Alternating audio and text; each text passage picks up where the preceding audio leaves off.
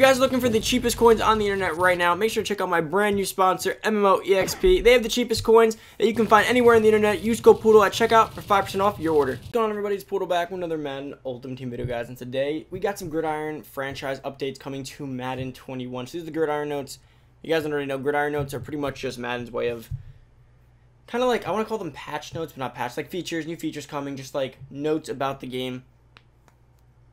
So the way it's going to work, if you guys didn't already know, we had on Twitter not too long ago, hashtag fix Madden franchise trending, because after they originally announced the first Gridiron notes, it came pretty clear they only updated pretty much one thing in the game: X Factors, abilities, and soon to be MUT. They didn't really touch franchise at all. It appeared that we were going to be getting the same lackluster franchise that we get every single year.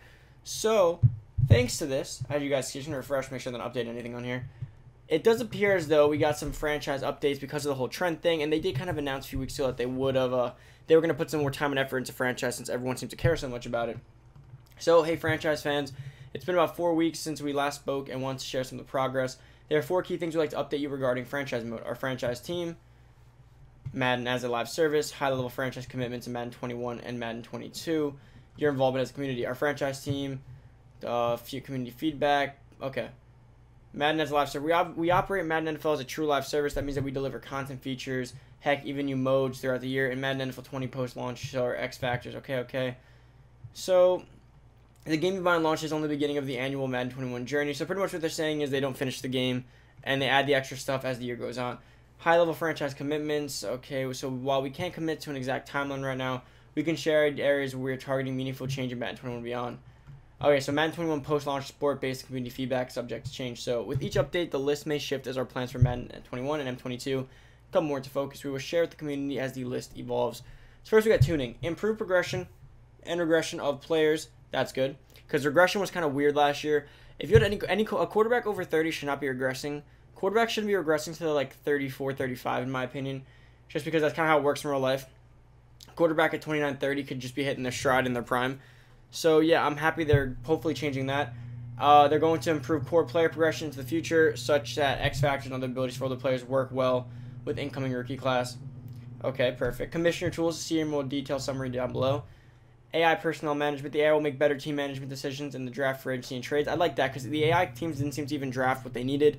They don't always even play the rookies, because the rookies are only 60-something overalls, so they never start them. So you never see a wave of all these brand new rookies just progressing like they should. Playoff and Super Bowl presentation, improve and refresh. X Factor and Superstar ability customization. Now that is huge. For all you guys who play franchise, you know like how it feels like if you play an online franchise. When you have a quarterback who you're progressing and you're not sure, like, do I make him a field general to get the guaranteed great abilities, or do I make him an improviser and hope there's a slim chance he gets dashing deadeye or he gets escape artist? And you're like, is it worth doing that whole thing and struggling with your quarterback's accuracy just to get it there? So you take field general, you get the guaranteed deadeye abilities, you get the guaranteed conductor / protect, any of those other abilities. In my opinion, I always take the safe route, but this would be cool if I can just make a scrambler and I automatically can give him escape artist. Like let's say he has 5 slots, you pick each ability you want. That would be super cool. Career stats UI, improved UI showing historical player performances, more immersion and depth on how players have progressed in your franchise. Trade logic, more fidelity, depth, and authenticity. Yeah, trade logic has just been so off. There's times you can trade for a Hall of Fame player who's like Fletcher Cox, who's like 30, who still has like, or 29, who has like 3 or 4 good years left in that league, and you can get him for like a pick.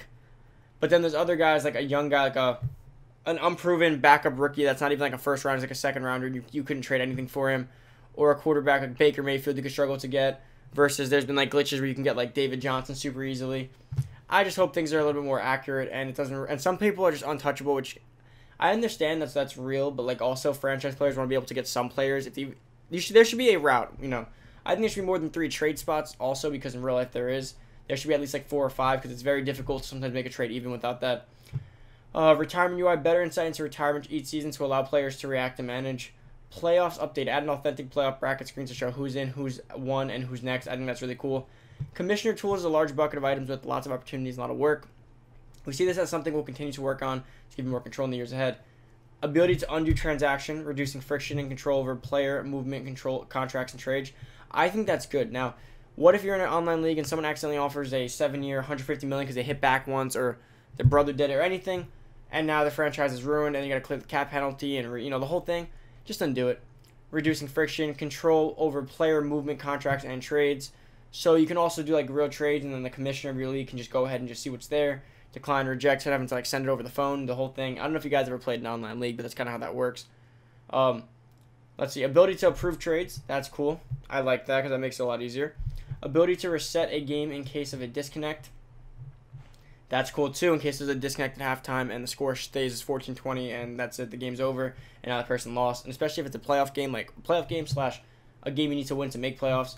For Madden 22, it is still very early. We're at the very beginning of the planning and pre-production of next year's product.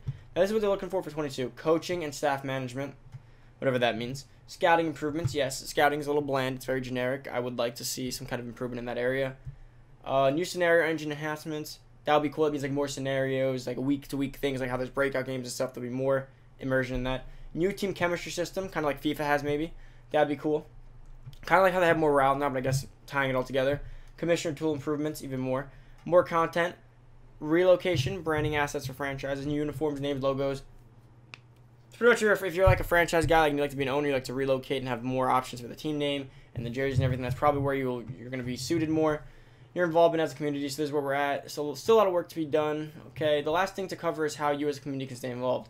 During the Madden 21 closed beta, the team utilized a feedback platform called Madden Voice as an online forum where communities. Okay, we know about all that. So, new feature reveal.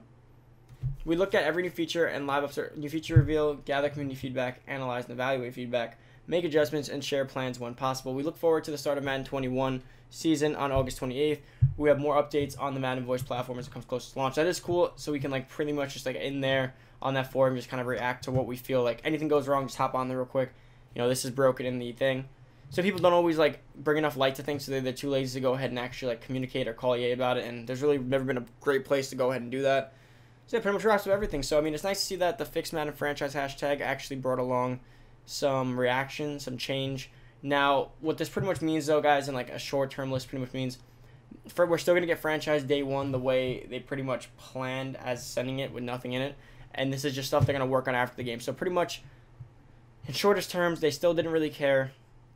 They're still putting out the game that they were gonna put out regardless, and then once the game's out and they can like relax a little bit and that whole first day drop is out, they're going to go ahead and then start working in their free time on this slowly and slowly. So hopefully it comes quickly though, because stuff like this is important.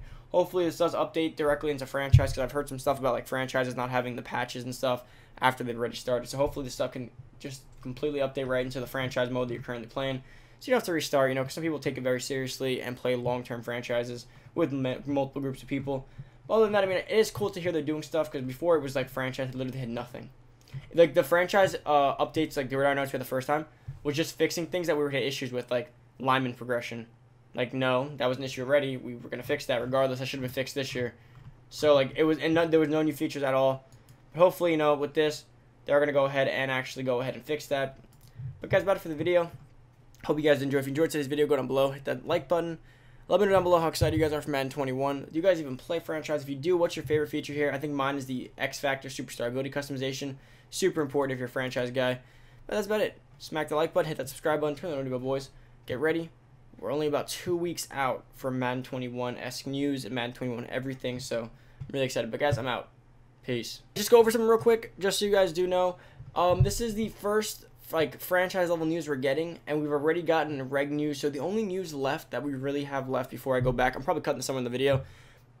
The only news we really have left is MUT news. Now, that is August 18th, so I know most of you guys here should be MUT related. Now, we can only hope that Marksman or MUT Leaks or any of those guys get us some news out by hopefully before the 18th, because the 18th is only like 3 or 4 days before EA Access actually drops. So we hope there'll be something else, but otherwise we went up getting the blog and we went up getting to the MUT database all until 18th. So I mean, that's still only like 2 weeks and a day away. And that's not the end of the world, but I would like to get some more, you know, the ball rolling. I feel like we have some nice momentum right now. This should be the, I mean, that's pretty much it. We got the franchise news, reg team news. All we have left really maybe some superstar KO level stuff, some yard stuff, and MUT, but I think they might tie that all around the same time, just because that is going to be MUT based rewards as well. And MUT draft, but again, that might be in the same thing. But the banger's really MUT here, so we can only hope that they go ahead and actually take that route. You know, we get some leaks ahead of time, you know, learn some MUT masters, learn some other stuff. But guys, that's about it. I hope that they did, we get some other news coming through. And about it. I'm super excited for the videos, guys. So let's get back into the rest of this video. Just wanted to cover that for you guys who might have been wondering the whole news timeline, more or less, to keep him close to the chest to the last possible day, which kind of sucks, but it is what it is.